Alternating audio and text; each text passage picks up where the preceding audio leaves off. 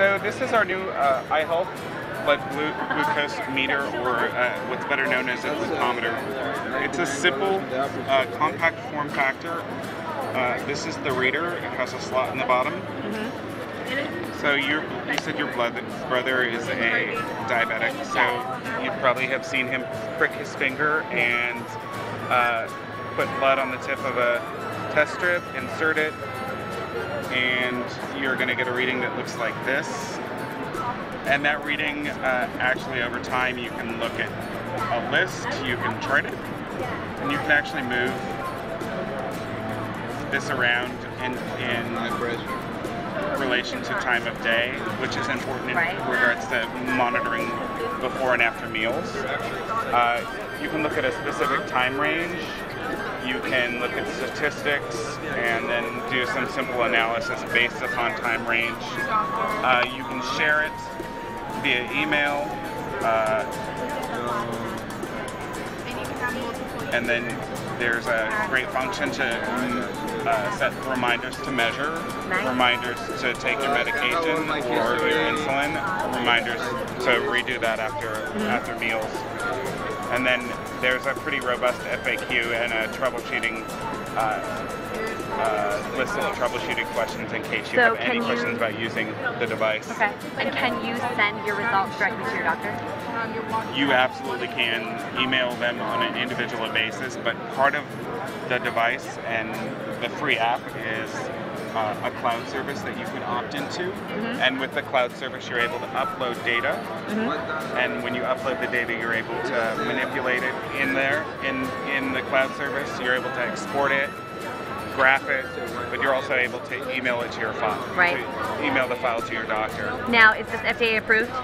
This device is not FDA approved. It will be, and it will be rated a Class 2 device, which is similar to a medical device. And are there any issues with the cloud in terms of security? Do you get any questions around that? We actually haven't gotten any questions regarding security. So the data at this point is not encrypted. We just launched the service with our current blood pressure dock and digital scale. So this is the blood pressure dock right here? Right. And this data, it is data that definitely uniquely identifies you, but you're making a decision to do this. We're not going to do anything with your data. We have no interest in using your data or sharing it. We merely want to give you a place to securely store it, because it's not securely stored on an iOS device, especially when you drop it in water. Yeah. Or a cup of tea is the latest I've heard.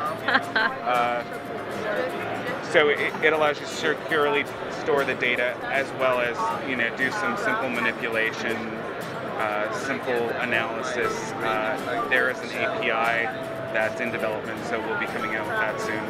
It's the beginnings of what will be a robust way for you to both instantly upload the data as it's recorded in the device, but also to look at aggregated data over time and analyze that. So you're able to use, if you're diabetic, you're able to track your weight, your weight. You even have a digital scale over there, I see. There's a gentleman right there checking it out, and I don't know if I would ever step on that after the holidays, but very brave soul. Yeah, I definitely don't want to step on it any. Actually, I keep losing weight, so it's a good thing. Well, congratulations. Thank you. And very appropriate, given that you work with iHealth. I definitely think so.